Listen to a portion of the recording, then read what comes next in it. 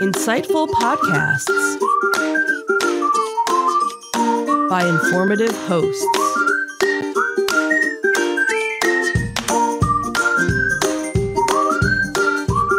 Insights into Things, a podcast network.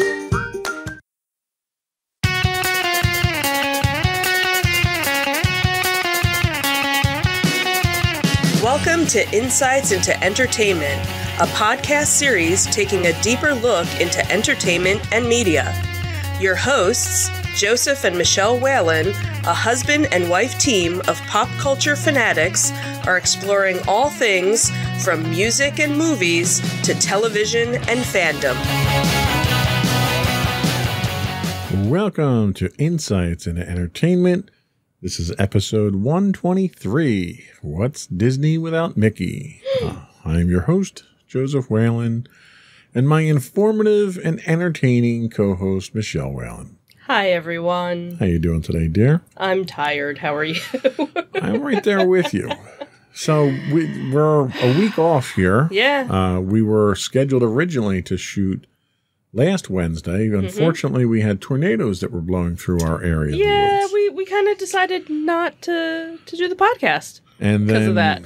as a result of that, there were events that were scheduled for the next day. Right. That threw our schedule off because they got pushed until Friday, and then the weekend showed up and nobody wanted to do anything on the weekend. And yeah, it was a holiday weekend too, Yep. so we just kind of wanted to relax. Oh, and school started this week, Yes, so it did. yeah, I'm sure all that. I will have a very interesting discussion with our daughter tomorrow on tomorrow's podcast. But yeah, we didn't podcast last week. We'll chalk that up to an act of God. Yep, sure was. God didn't want us podcasting, so we didn't. He said, "Stay in the basement and watch the news with everyone else." We did. We were glued to. We did get to see the cloud go by on the security camera, which was scary. It was very scary how close it came.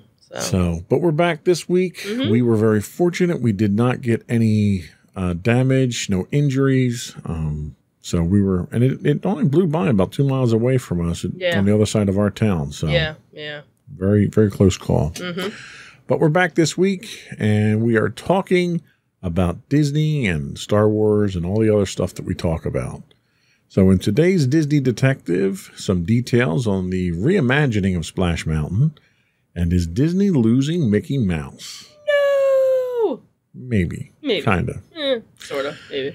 Then in our Tales from the Edge of the Galaxy, a props bonanza at Walt Disney Archives, and Star Wars fans suddenly wish that Luke Skywalker Cameo didn't actually happen.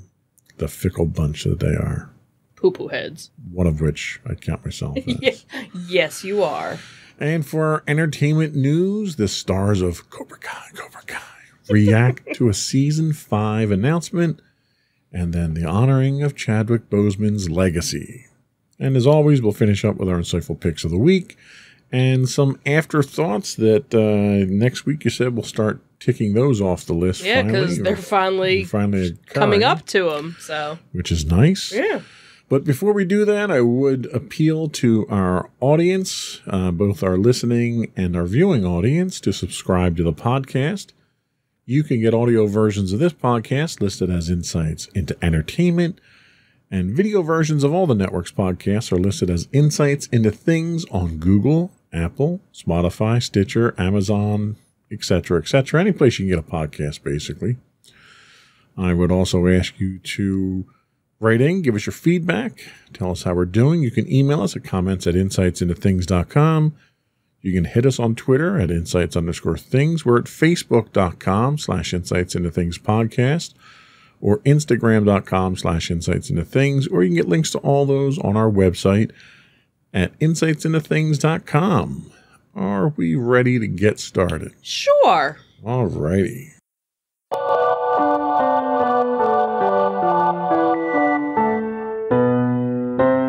go for Disney Detective? So our first story comes from D23.com, and as we previously discussed on the podcast, Walt Disney Imagineering's plan to reimagine Splash Mountain at Disneyland and Disney World resorts.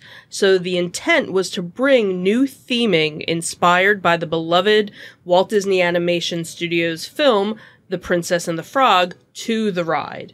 So recently, the team at D23, which is the official Disney fan club, discussed the changes with Bob Weiss, who happens to be the president of Walt Disney Imagineering. So the results of that interview were published recently on the club's website in an August 23rd post. In the talk, some of the very first details were revealed about the attraction. So the theme of the new attraction centers around Tiana's first ever Mardi Gras performance. Now, so much goes into the creative process behind the attractions, including in-depth research to spark inspiration. So for this upcoming attraction, Imagineers dug deep into the culture of New Orleans, which is the city that Tiana calls home, in order to craft a story authentic to both the region and to the characters.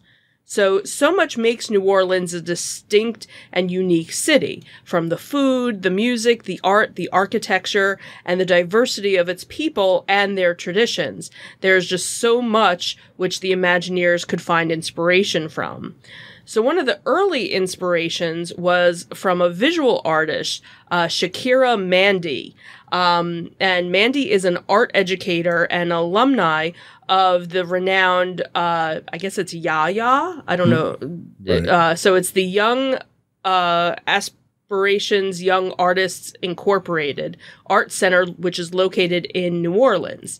So to help inspire the Imagineers, Mandy was commissioned to create a series of 4 original paintings to inspire the Imagineers. The Walt Disney Company recently announced that they were making a $50,000 donation to NOCCA, which is the New Orleans Center for the Creative Arts. It's a regional pre-professional arts training center that offers students instruction in culinary, dance, media, music, theater, visual, and creative writing arts. The donation was meant to celebrate the inspiration that the region provides to the new attraction, Disney's love for the city of New Orleans, and the company's commitment to the arts and education. So if you can't get enough of Princess Tiana, there's so much more about her story, which is going to be coming out. One of the things is that the new Disney Cruise Line ship, the Disney Wish, which will be starting to hopefully set sail next year, is going to have a new lounge based on her theme called The Bayou. And then there is also an animated series that's going to be coming to Disney Plus called Tiana. That's kind of cool. Mm-hmm. You know, and I there's no secret that I bashed Disney when they deserve to be bashed on the show. But only when they deserve it. And, right. No. Rightly so. They deserve it quite a lot these days. But this is one of those situations where it's nice to see that they're not just culturally appropriating things and profiting off of it. They're giving back to the community. They're recognizing the community. It's a very different side of Disney that we're seeing with this particular thing. Yeah. Yeah. And they're changing the ride for all the right reasons. And they're doing it with a modern take on a princess that represents a whole new segment of the population. Right, because they could have totally just taken out Song of the South and just it's a bunch of animals. Right. You know, and not given it any movie tie-in or anything. And here as a princess who, you know, has a great story, has a great background, and you know, doesn't necessarily need a prince to make her dreams come true because she was doing everything on her own. And yeah, she's a great inspiration. The character itself is a great inspiration, and it's representative of a segment that's all too often underrepresented in entertainment. Yeah. So kudos to them. Very cool. So the burning question, will Disney lose the rights to Mickey Mouse? Let's talk about that one. I don't know. So when you think of Disney, there are a few iconic images that come to mind. Perhaps a castle, or maybe a favorite princess. But one thing that is universally known as Disney is Mickey Mouse. So from the days of Steamboat Willie, Walt's debut of his little pal Mickey Mouse has been the mascot of Disney. But now it seems that Disney is at risk of losing the rights to the character. So according to The Hollywood Reporter, the copyright for Walt Disney's 1928 cartoon Steamboat Willie, which introduced the world to Mickey Mouse, is set to expire and enter the public domain in 3 years. So the rights would include the Mickey Mouse that we saw in the film, which is different from other iterations of the character as time progressed. So The Hollywood Reporter went on to explain how Disney avoided this happening earlier. Disney had successfully lobbied Congress to lengthen the number of years that copyrights can be held in 1988. The law ended up being called the Copyright Term Extension Act, but has also received the name the Mickey Mouse Protection Act. However, in 3 years, the rights to Mickey Mouse will end, and Mickey will end up for grabs. So it seems that Disney's legal team might succeed in keeping Walt Disney's famous character, and the Mouse House mascot from becoming free rights, just as others have done with Dracula or Sherlock Holmes. If not, however, another company is basically ready to eat Disney alive. The Hollywood Reporter announced that a company called Mischief, spelled MSCHF, has launched its X-Famous Mouse. So the company's ad copy doesn't call the token Mickey Mouse or use its exact imagery for now, but it's kind of a placeholder for the iconic character and comes with a unique ticking clock. The idea is that you pay for a nondescript mouse-like token today, the cost of $100 for one of the 1,000 copies available, and then you'll receive a physical collectible token for the character that's redeemable in 2024 when Disney's copyright on Mickey Mouse is set to expire.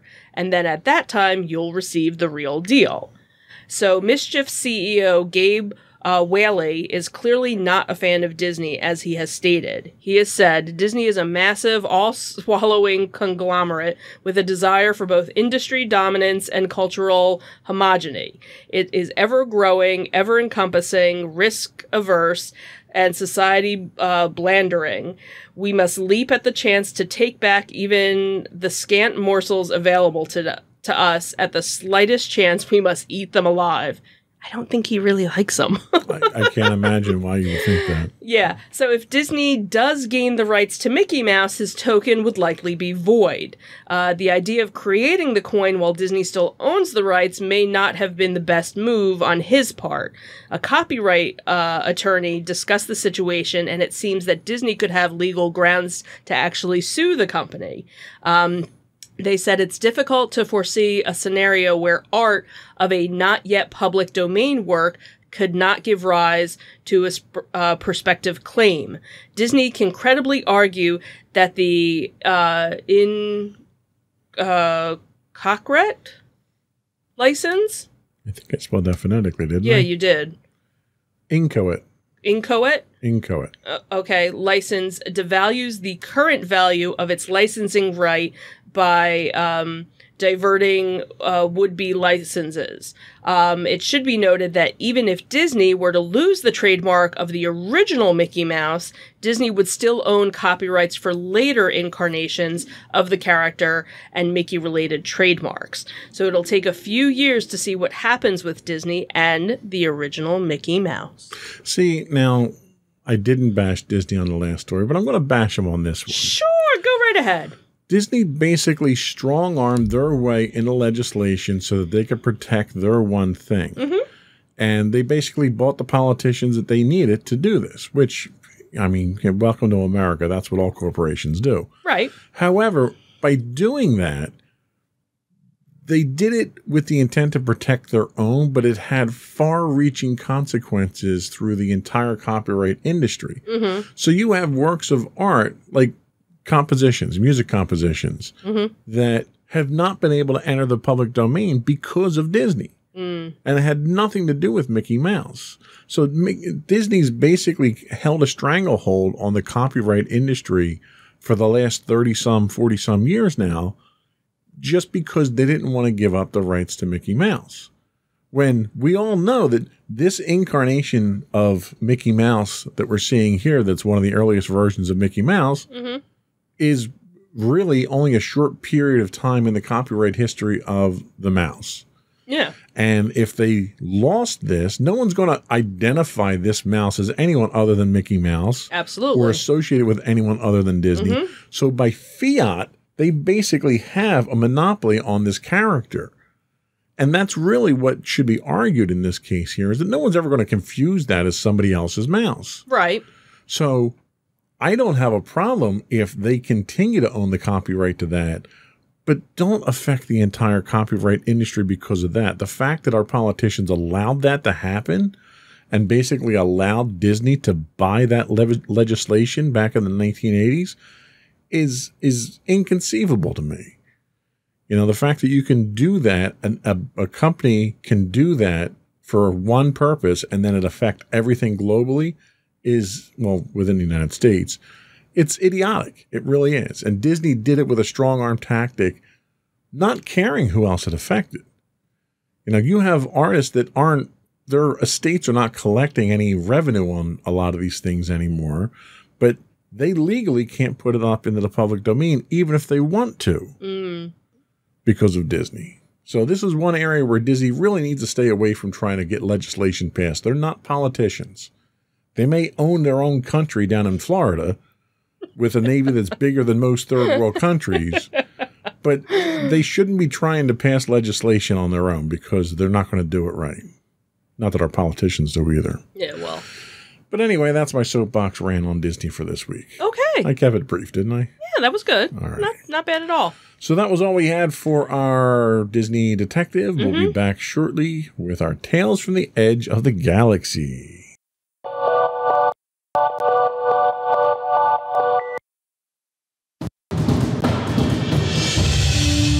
For over 7 years, the Second Sith Empire has been the premier community guild in the online game Star Wars: The Old Republic.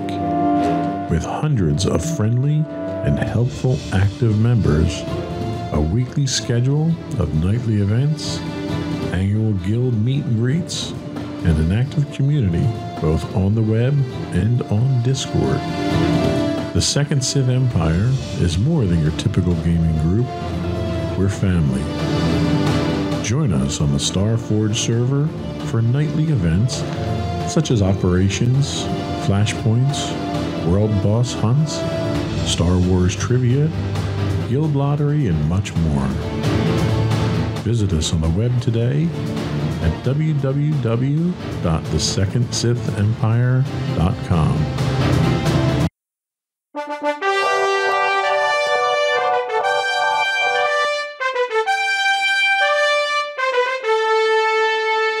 Go for Tales from the Edge of the Galaxy. So the Walt Disney Archives recently received multiple large trailerfuls of significant props from the most recent Star Wars films, including The Force Awakens, The Last Jedi, The Rise of Skywalker, Rogue One, and Solo.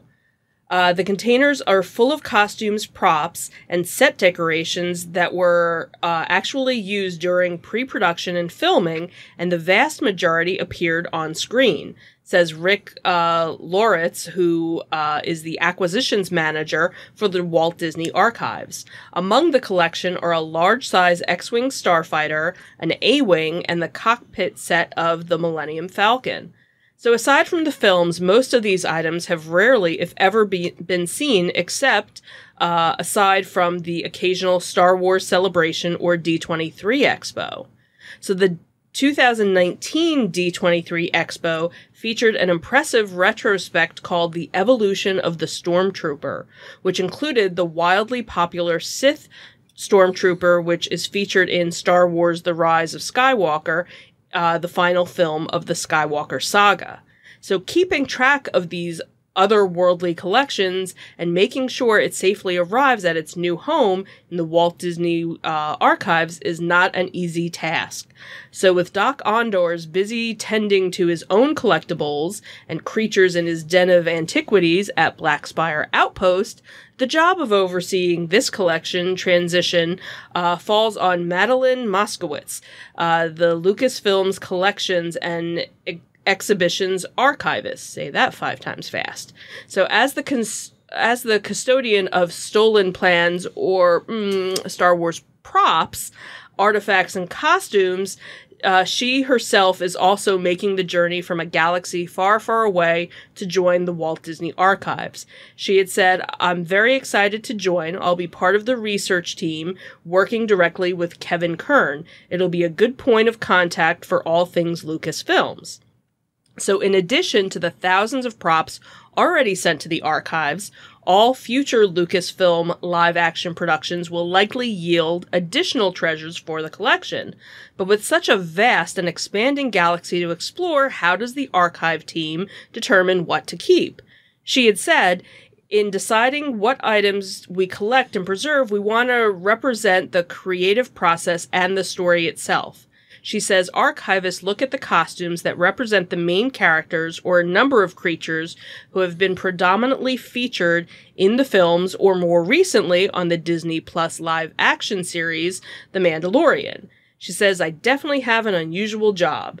It might seem like a gargantuan task to adequately preserve the touch points and important props of one of the most significant film franchises in motion picture history, but for now," she says, herself and the rest of the team are excited to finally bring these items to the Walt Disney Archives, such as Luke's X-Wing, the Falcon's seating area, and obviously all those droids. So suddenly we're not so far, far away anymore.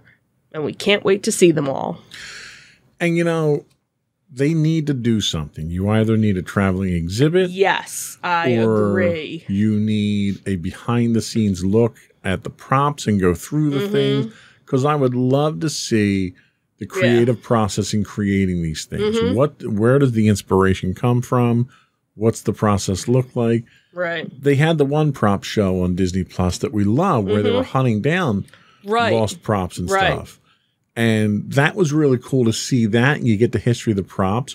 But I would love to see them open up the archives and just take cameras through and show you this stuff and talk about it and I'm bring it out. surprised that they haven't done anything like that over the years. Because, you've gotten little glimpses here and there of things, but never like a real full-fledged tour, of it. And I could understand you don't want people in it because you don't want people touching certain things or whatever.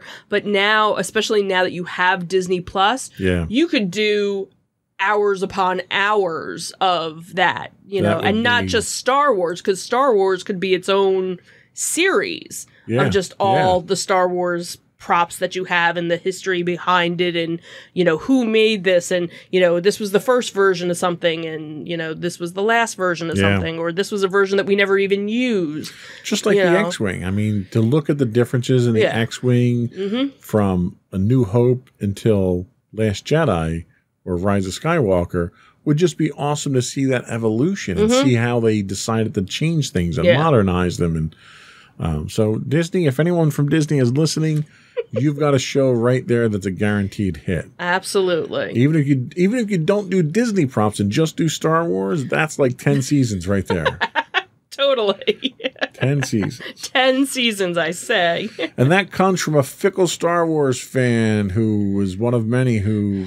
I don't actually wish that the Luke Skywalker cameo didn't happen, but some did. Let's talk about that. Yeah, so when the Disney Gallery, The Mandalorian Luke Skywalker special dropped a few weeks ago, Star Wars fans were in for a treat and an insightful pick. Teasers. The installment gave a special behind-the-scenes look at the making of the Season 2 finale episode, Chapter 16, The Rescue, which saw Jedi Knight, Luke Skywalker, the CGI version of Mark Hamill, returned to the Star Wars universe just after the original trilogy era. So The Mandalorian, for those who don't know, is set about 5 years after George Lucas's Star Wars Return of the Jedi. In addition to Hamill comparing the return of his iconic Star Wars character to James Bond, one of the most interesting tidbits that was shared in the Disney Gallery, the Mandalorian episode, was the fact that Chapter 16 director Peyton Reed, executive producer Dave Filoni, showrunner Jon Favreau, and others on the production crew developed an elaborate hoax to convince fans that Skywalker wasn't actually the Jedi coming back to the Star Wars story. To accomplish this, they commissioned elaborate concept art featuring a fan favorite, prequel trilogy, and Star Wars Clone Wars character Plo Koon. Koon's return would have made sense, specifically connecting to the Filoni-directed Season 2 Episode 5, Chapter 13, The Jedi, in which Star Wars Clone Wars fan favorite Ahsoka Tano made her live-action debut. So Clune, after all, was the Jedi who first found the 3-year-old Ahsoka on her home world, and the two maintained a special bond. Bringing the one who found her, Ploon took her to the Jedi Temple, where she was then raised to learn the ways of the Jedi. And throughout their bond, Plo Koon affectionately called her Little Ahsoka, and Ahsoka called him Master Plo. As it turns out, many fans also have an attachment to Ahsoka's savior, and some of them wish that Clune had come back to Star Wars instead of Mark Hamill's Skywalker. So in light of the news that Clune was used as a red herring, fans have been launching a social media campaign asking Disney and Lucasfilms to create an actual Plo Koon series. But they basically said he was never meant to be on the show. They literally explained it all. He was used as a placeholder to hide Luke's cameo. He was never meant to show up. So as for Luke Skywalker, his return came at a perfect moment in the Mandalorian saga. He swooped in with his X-Wing and a green lightsaber just in time to save Din Djarin, Grogu. I know, I totally screwed that up. Din Djarin. Din Djarin, I'm sorry. Din Djarin. Star Wars names really don't work with you. They don't. They so don't. Grogu and company from Moff Gideon. Played by who? Juan Carlos. You know what? Giancarlo Esposito. Excuse me, I'm sorry. I didn't mean to get that out my, And his Dark Trooper squad. Jerk. And now the character is expected to return. A recent poster teased him making a yellow lightsaber with Grogu as the foundling commences his Jedi Order training. That return is expected in The Mandalorian Season 3, Ahsoka, or The Book of Boba Fett, or even the rumored Luke Skywalker series that currently remains unconfirmed. So, yeah, it was cool. I don't know why people were upset. I mean, people were like on Twitter literally upset that it was Luke Skywalker. Where I was like as happy as could be and crying happy tears that it was Luke Skywalker. Well, and like everyone saw Plo Koon die in Revenge of the Sith, so you kind of knew it wasn't going to be him. Like you literally see him shot down and his fighter crash. Like if anyone's going to make it out of Revenge of the Sith, it's probably going to be someone like Samuel L. Jackson's Mace Windu character. Okay, right. I could see that. Had his arm chopped off, was electrocuted, and thrown out a window, but you already saw him survive a massive fall in Attack of the Clones. So he's probably alive. Somewhere. I don't think Plo Koon is. You never know. Never know, but he's probably dead. Anyway. That's all we had for our Tales from the Edge of the Galaxy this week. We'll be back momentarily with our, not our insightful picks. We still have another segment to do. We'll be back with our entertainment news of the week. I'm jumping the gun here.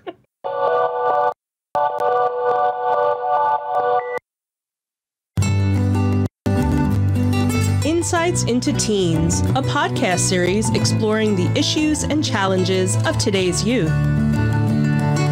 Talking to real teens about real teen problems. Explore issues from braces to puberty, social anxiety to financial responsibility. Each week, we talk about the topics concerning today's youth. We look at how the issues affect teens, how to cope with these issues, and how parents, friends, and loved ones can help teens handle these challenges. Check out our video episodes on youtube.com/insightsintothings. Catch our audio versions on podcast.insightsintoteens.com or on the web at insightsintothings.com.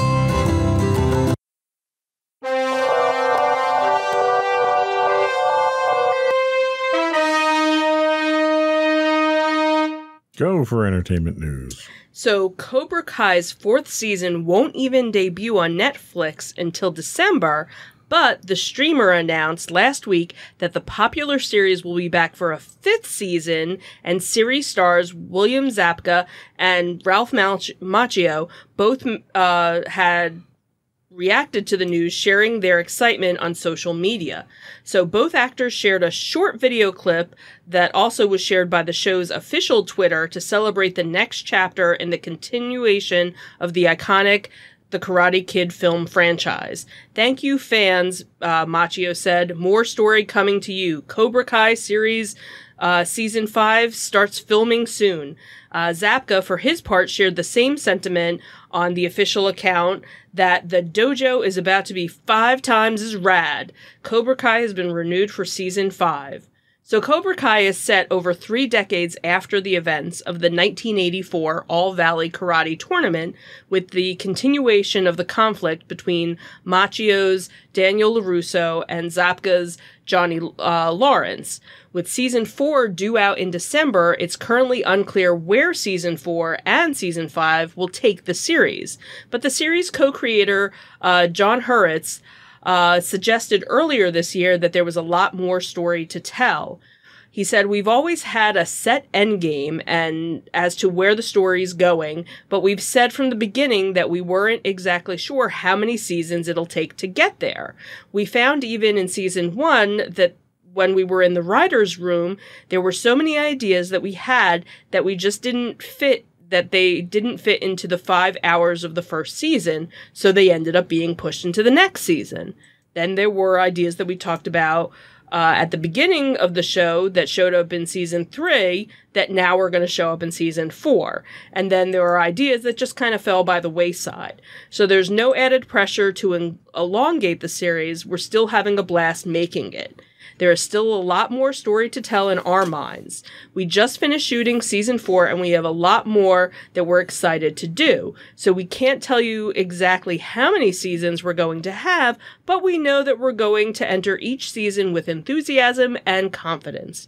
Eventually, we'll talk to our friends at Sony and Netflix and say, we think this is probably around the time we should be winding it down, and hopefully they'll give us the time to do it. So we'll see." So Cobra Kai Season 4 will arrive on Netflix in December. The one encouraging thing that I took away from this is that they had an end game in mind when they put this whole plot series together. Yep. And I could see how they may have gone in different directions. They may have added some additional drama to it, a little more relationship stuff. But they kind of knew where they were going. They didn't just sort of start down this idea. Right, and just kind of go with it and see. Yeah. And it also sounds like they're being given the runway in order to tell this whole story. And they're basically calling the shots as to when the story is done.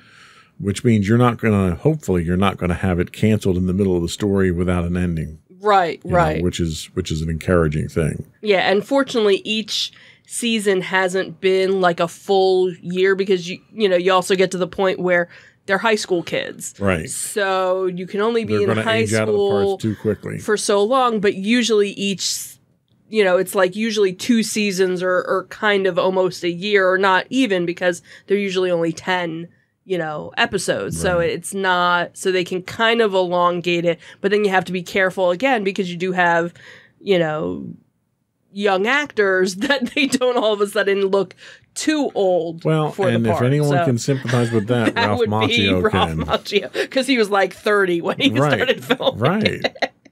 And he looks like he's like 20 now. Right. So he hasn't aged at all. He looks incredible. So, yeah. But yeah, and we both like the show because absolutely, it kind of it hits on all those touch points. It's a little campy.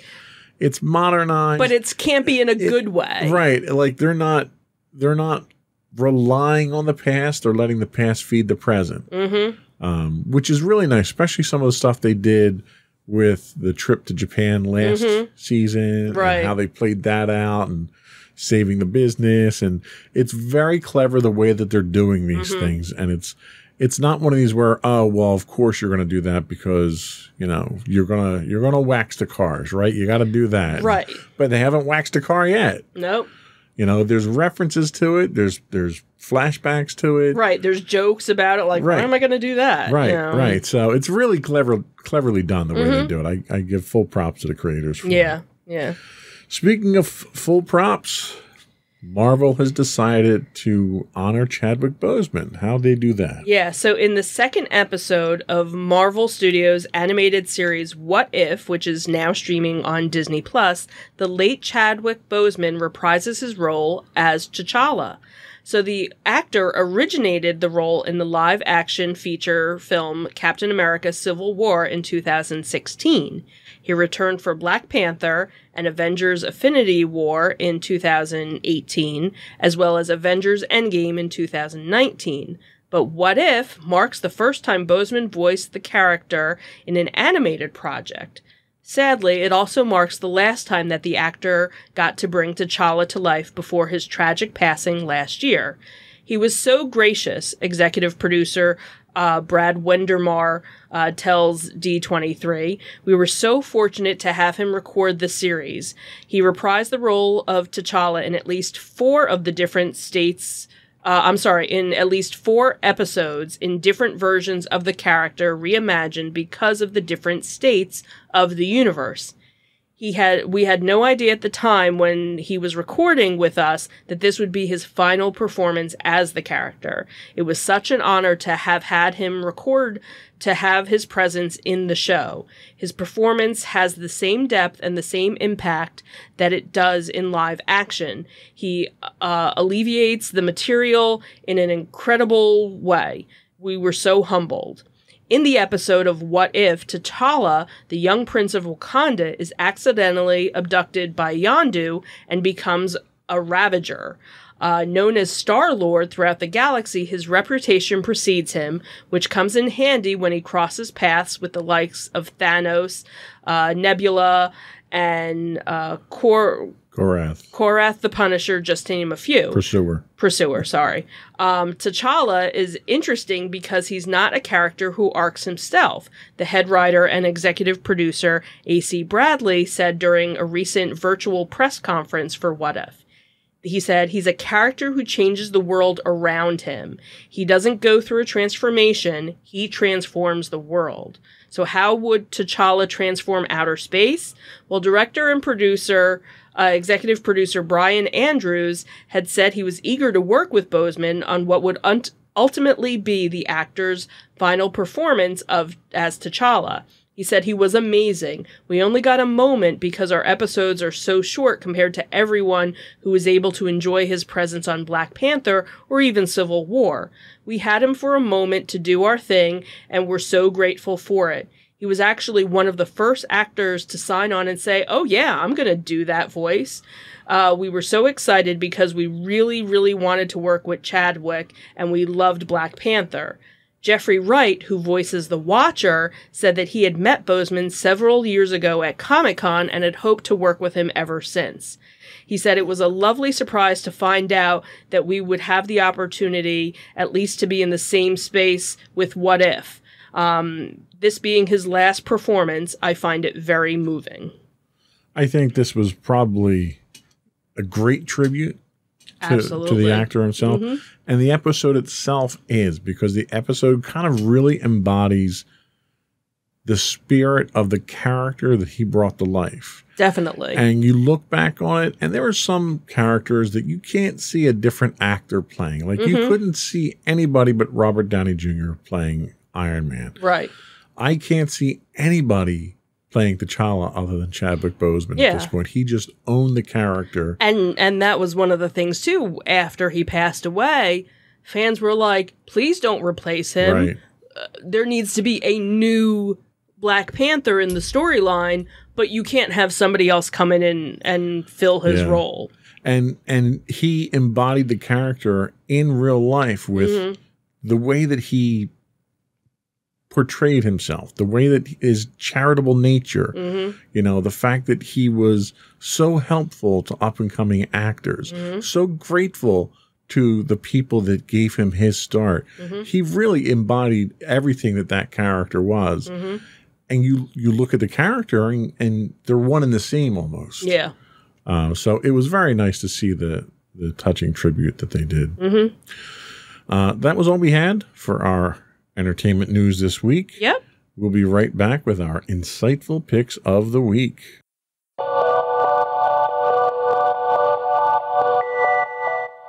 Go for your insightful pick. So my insightful pick? My insightful pick of the week is a 2015 gothic romance called Crimson Peak.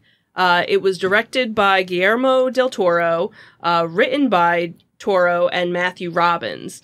The film stars, I'm probably going to mess up everybody's names, so the only one I'll tell you is Tom Hiddleston and Jessica Chastain, Jim Beaver.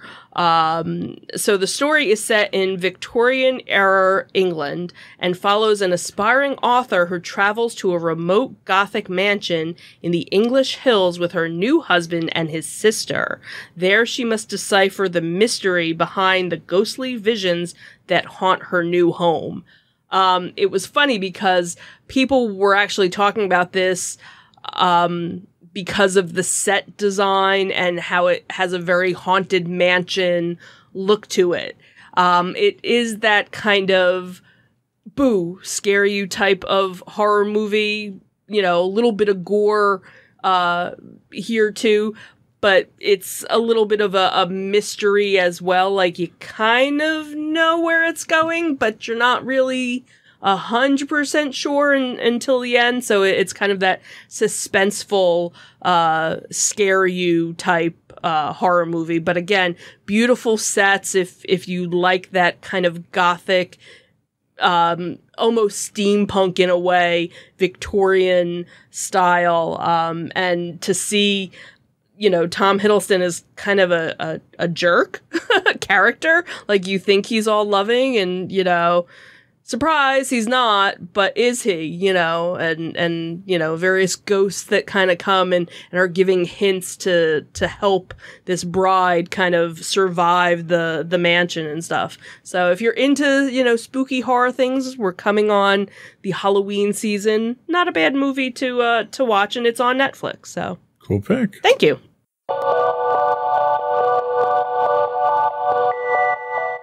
So my pick this week, in case you missed the foreshadowing from our Tales from the Edge of the Galaxy, is Disney Gallery Mandalorian Season 2 finale. I had no idea. I know. It comes as a real shocker, doesn't it? In last year's Season 2 finale, The Mandalorian, the appearance of a young Luke Skywalker was one of the biggest reveals and best-kept secrets of the acclaimed show thus far. Reaction to the episode was emotionally charged for many, deeply resonating with generations of fans who were elated to see the Jedi Master in his post-Star Wars Return of the Jedi Prime. The story of the cutting-edge technology used to bring Luke back is the subject of a special extra episode of Disney Gallery Star Wars The Mandalorian, which the show debuted, the actual documentary debuted on August 25th on Disney+. Making of the Season 2 finale is a behind-the-scenes look at the making of the celebrated chapter of The Mandalorian, with a focus on the technology used for recreating Luke Skywalker. It delves into the collaborative process, including working with Mark Hamill, to create an authentic and fitting recreation, and explores the immense pressure and responsibility the filmmakers had in bringing back one of the most important characters in film history. Disney Gallery The Mandalorian was an insightful pick previously for both its Season 1 and Season 2 documentaries on The Mandalorian, so I've gone to the well a few times on this one here because it's a really good show. Yeah. We've enjoyed all of what the series has had to offer so far, but this episode was a little extra special because of the subject. In watching the final episode of Season 2, I had already read the spoilers, as I often do. I knew what was going to happen, who it was going to be, and how it was going to happen. Even going into the episode with that foreknowledge, I still couldn't help but get choked up for the last 10 minutes or so of the episode. Going into the making of the episode, you'd think I'd gotten rid of all that giddiness, right? But no. I was an 11-year-old little boy once again reliving all the memories and emotions of my youth, pretty much through the entire episode of the documentary. As with the previous episodes, the documentary, they managed to capture the behind-the-scenes feel just right. You get the passion and emotion of the producers, directors, actors, and the effects people, which in and of itself is infectious. You get to see the different options for de-aging Mark Hamill, as explained in plain English by Jon Favreau, because it's a very technical process. You're given a peek behind the curtain at the challenges of keeping the secret and the deceptions, which we already talked about. And you also get to see the filming of the scenes from different angles, and then you get to relive the giddiness all over again with that last scene. Now, it's also worth noting that the Television Academy recognized the second season of The Mandalorian with 24 Emmy Award nominations, including Best Drama Series, all of which were well-deserved. So my pick this week is Disney Gallery Mandalorian, the Season 2 finale on Disney+. And we'll be right back with our afterthoughts.